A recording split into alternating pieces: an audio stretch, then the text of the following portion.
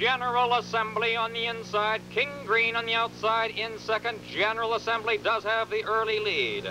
King Green does move up on the outside, then it's Private Account, Steady Growth, Devona Dale, Smartin, and Screen King.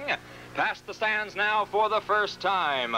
General Assembly has the rail and the lead by a head. King Green is moving up on the outside, right there in second by 2. Private Account between horses in third by a half length, and Devona Dale on the rail is fourth.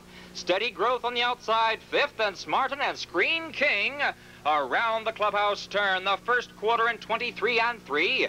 They are moving with a quick pace. It's General Assembly now leading by a length and a half. King Green is second by a length and a half. It's Devona Dale on the rail now in third and gaining ground. Then Private Account back into fourth down the back stretch. General Assembly leads by 2.5. King Green on the outside retains second by a length. Devona Dale is third. Smartin moves up on the rail a closer fourth, and Private Account, Steady Growth, and Screen King down the back stretch, the half in 47 and 3.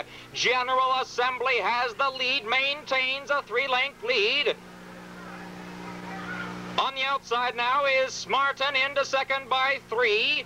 Then King Green back into third. Devona Dale has lost some ground in fourth, and it's Private Account and Screen King around the far turn. General Assembly has the lead by 3. It's Smartin in second by 6 lengths. Then on the outside, King Green.